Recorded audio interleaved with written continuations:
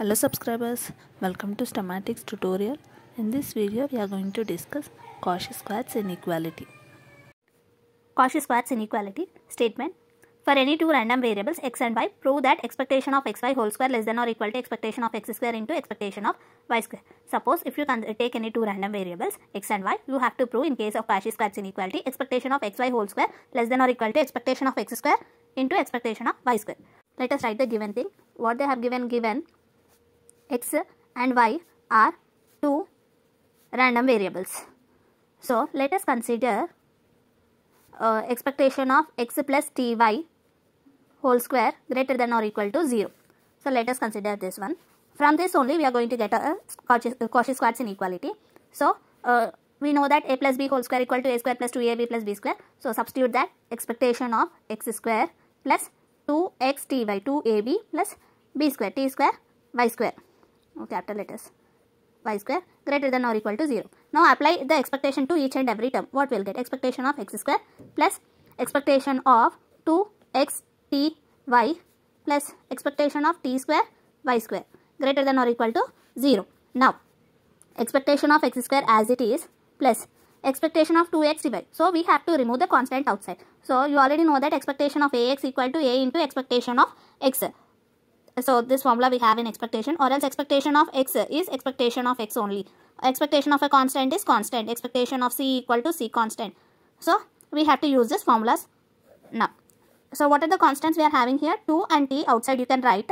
So 2t into expectation of x y plus again here t square is the constant, so you can bring outside t square into expectation of y square greater than 0.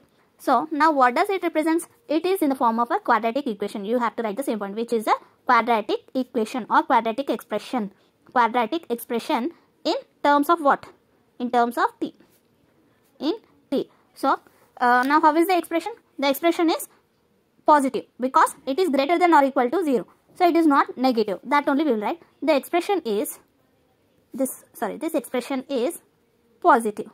Is always positive. Is always positive since it is greater than or equal to 0. What is t here? Where t has complex roots. T has complex roots. And it is possible t has complex roots only if the discriminant is negative. If the discriminant is negative only, t is complex, you can write. Actually, quadratic equation roots how you will get? By using minus b plus or minus root of b square minus 4ac by 2a, or else using the discriminant b square minus 4ac equal to 0. Actually, you will get b square minus 4ac equal to 0. But in order to get t has a complex roots, the equation of the discriminant of this equation must be negative. Negative means it is, we can write like less than or equal to 0. So only the two cases possible. Either it must be equal to 0 or it must be negative. So here you can use the symbol less than or equal to. Take this as equation 1.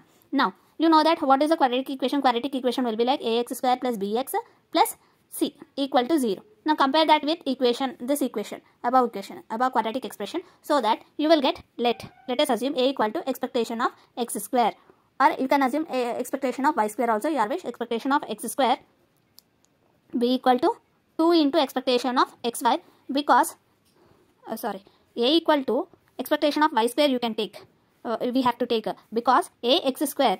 So here a is expectation of y square and t is x square, you can assume. So expectation of t square is, from this you can take out a.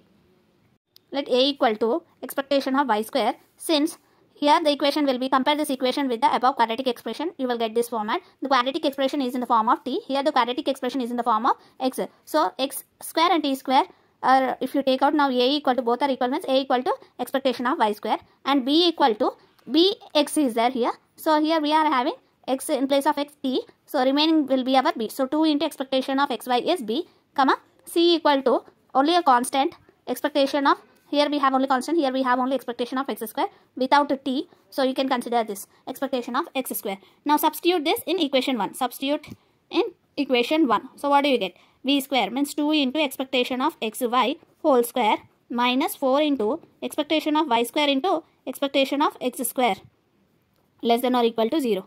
Whole square means 2 whole square means 4 into expectation of xy whole square minus 4 into expectation of y square into expectation of x square less than or equal to 0. Next, you can send this expression to the left hand side, right hand side. So 4 into expectation of xy whole square less than or equal to, this negative sign becomes positive here. So expectation of 4 into expectation of y square into x square. So y square into expectation of x square.